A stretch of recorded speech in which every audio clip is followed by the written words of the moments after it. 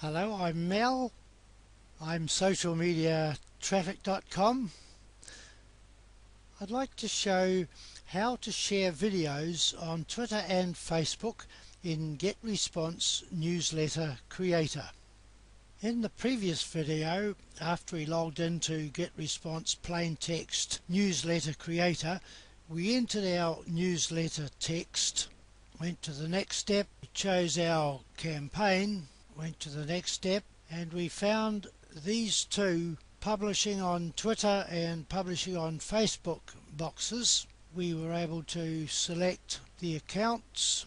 I would type in something like, here's my new video, how to use the plain message template in Getresponse, and in place of the word link I would copy in the shortened YouTube link. I shortened it in bit.ly. I'll copy that and I've pasted it in here. For the Facebook box I would do similar, but because I'm unlimited in the number of words I can use, it gives me much more scope.